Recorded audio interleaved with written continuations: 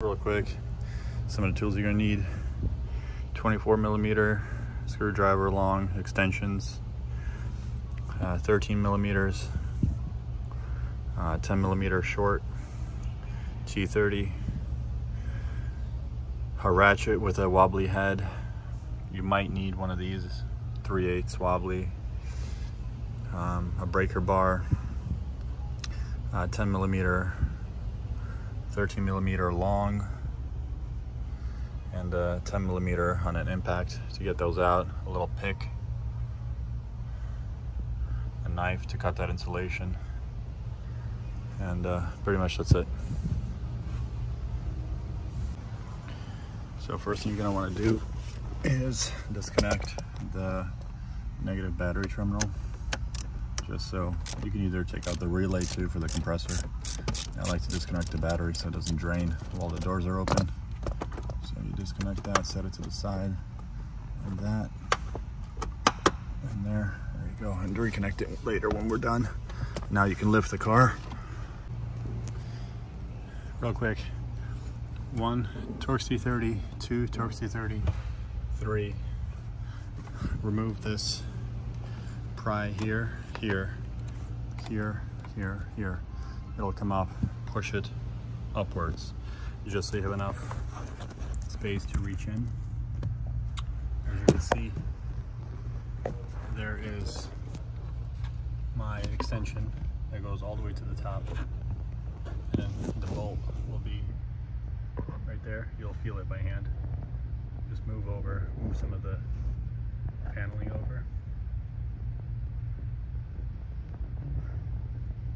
Get you guys a better picture, but it's right there. You can move this wiring harness out of the way, just unclip it. It's right there for the passenger side.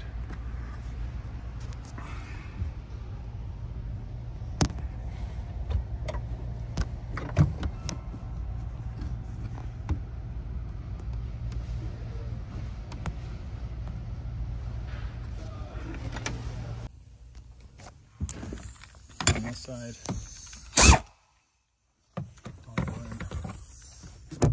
through there, like that, with that kind of extension with a long 13, and get that last one from here out this way, right through this little area here. Just gives you just enough clearance to get in there and feel it. Okay, so one more time, on the passenger side, the way I go in there with my ratchet is this way. You see, you just put something to pry this apart a little bit, and you go in through the side, and then you can actually get those two 13mm bolts out. I use a setup like this. It's like a 6-inch extension on a wobbly 2-inch on a 13mm. So you can get those out, and then you can feel for it by hand to get to those bolts that are tucked away.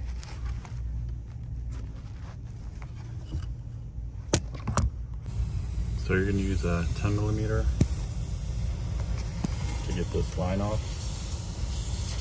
Just loosen it so that it drains this back, so that when you can put this back, that it's easy for you to pump back. You're gonna put a jack underneath and just pump it back into place right there.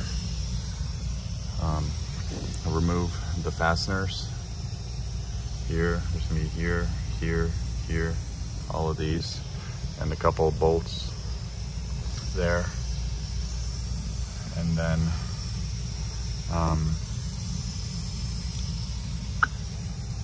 very simple, one bolt at the bottom. Soak this in penetrating oil if it's rusty, so it comes off easier for you. So on this end it's a little bit easier.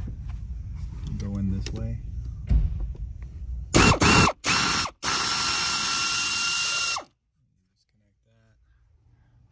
Remove this cover, just reach in, and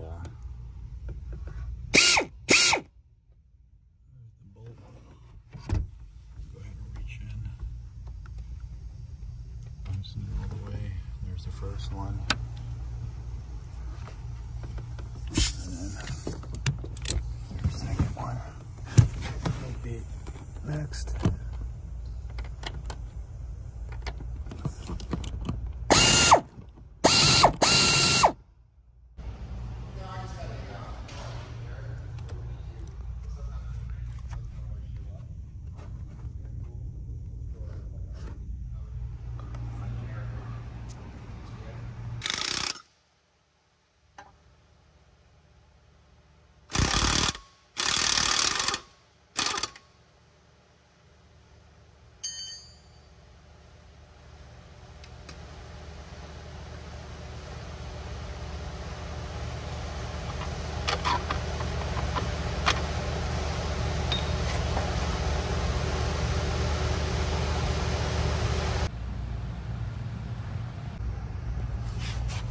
Here's the new part number.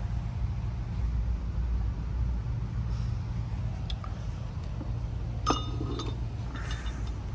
says torque max is 30 Newton meters for the upper M8s. These don't over torque these. You can take this cover off with the two seals and double check before putting this back that this 17 mil is snug. It's only about probably 15-20 Newton meters, but it has to be snug. I've had it where you put these in and they rattle inside, so you have to take it all apart. So what I do is just use a jack to lift this 2x4, because you're doing this by yourself, to get those two holes lined up. And all you do is you just keep jacking it up until it's right about there. And now you go in the car, tighten up those bolts, and then you can let it down. To tighten these back up, I never use an impact or anything, because they're only supposed to be torqued down to 30 Newton meters. So I just use a little wrench with a ratchet with a wobbly head on top and an extension that wobbles, and you can just do it by feel. So basically that's it. Torque this down. I'll have the torque spec, I believe, on this bolt is like 120 Newton meters, but I got to double check. And then basically it's in, top is in, and now we can go ahead and release the tension.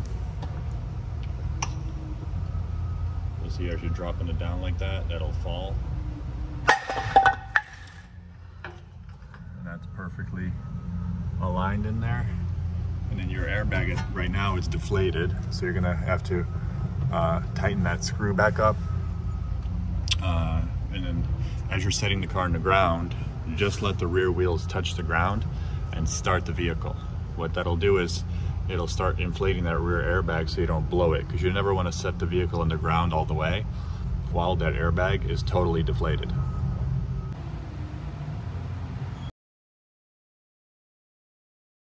As you can see on this side, you have a lot more clearance. Go ahead and snug those two 13 mils down. Make sure you use new ones, new nuts, and